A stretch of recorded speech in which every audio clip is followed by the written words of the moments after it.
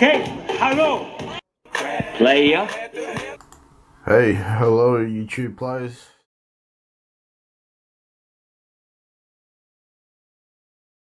Creates a new mirrored mesh object, mirrored about the selected axis. Usage. Select the mesh object to be mirrored. Click the Open SCAD Mirror Mesh feature menu.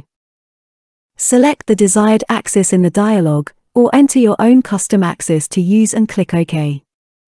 A new object is created and mirrored, the original object is rendered hidden. Limitations. The new mesh object is not parametric to the original mesh object, which means any changes to the original object do not get reflected in the new mirrored object. Notes. The function does not modify the existing mesh, but returns a new mesh. The function can be accessed via Python.